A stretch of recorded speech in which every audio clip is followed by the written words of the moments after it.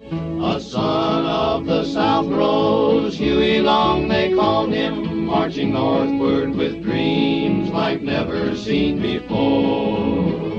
Huey Long, traitor, they cried, but he saw a different tide. With a crown for all men, he marched on high, in a war for justice 'neath the southern sky.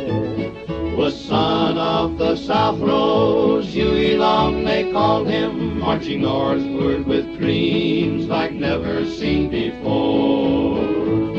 Through the fields of corn and wheat and the streets of New Orleans, he gathered his army with hopes and daring dreams. For the common folk he fought with every breath he drew, challenging the powers that kept their dreams askew. Huey Long, traitor, they cried, but he saw a different tide.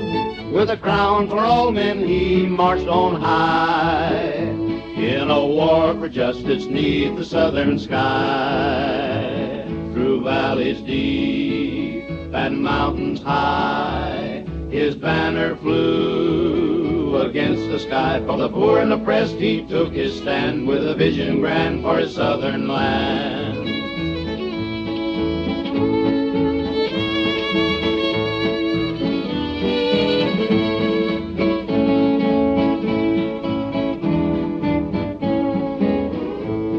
But as he journeyed northward to the halls of power's keep, whispers of betrayal began to rise and steep.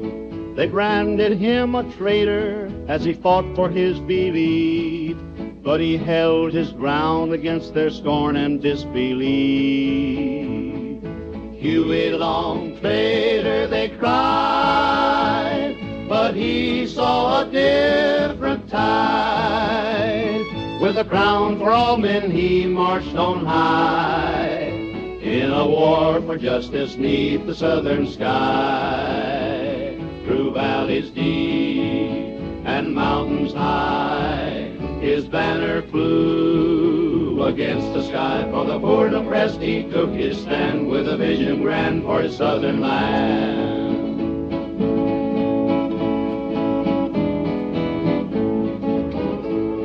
Returning to his homeland with a crown for all to share, Huey Long stood tall in the face of doubt and glare.